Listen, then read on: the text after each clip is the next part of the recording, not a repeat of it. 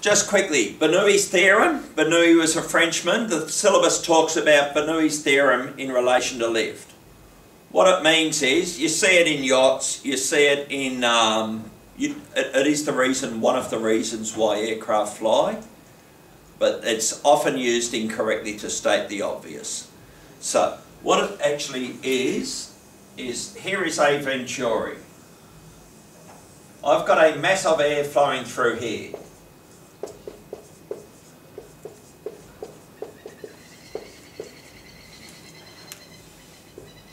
The power in that is obviously constant because it's pumping through at a constant speed.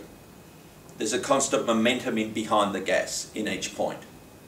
Force times velocity. That's how I put it earlier.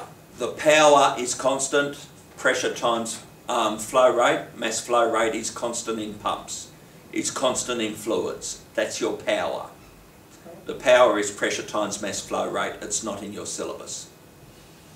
However, let's simplify this equation. Outside there's a static pressure. Inside there's what they call dynamic pressure, which is the density, rho, times the velocity squared. In here, let's say that's going, I don't know, that quick. In here where the venturi narrows, it's got to be travelling quicker to get the same mass flow through. Yes? Rho 1, velocity 1. The V2 squared times the density at that point is the same as this one.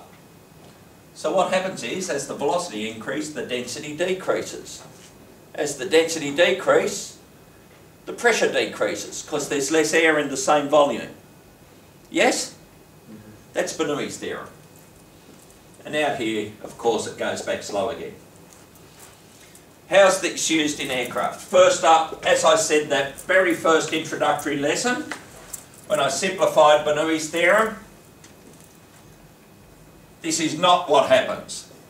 If I have air all flowing past a point, there is a wing. Quite often it's in texts that because it takes longer distance to fly over the top, shorter distance underneath, that one's velocity is lower, velocity is higher because velocity is higher. Bernoulli says it must be higher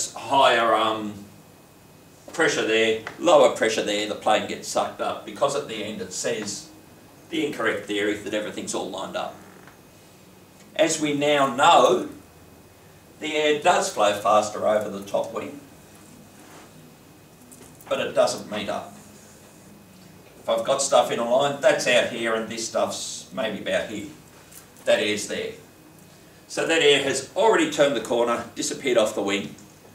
This is still making its way. Why? Because that's lower pressure. In here there is that area of vacuum that accelerates through, keeps the air, let me use technical English because we are in Year 12, keeps the fluid accelerating towards it till it gets to the very end. So up there, that is a higher speed, most definitely, equals a lower density, equals a lower pressure at that point regardless. Yeah? Because the air's accelerating past it, it is going faster. It is generating lower pressure. Underneath, why doesn't it travel so quick? Because that's higher pressure. That's pressure. The pressure 2 is greater than the pressure at the front, which means it's pushing back and it's fighting momentum trying to get through. Yeah?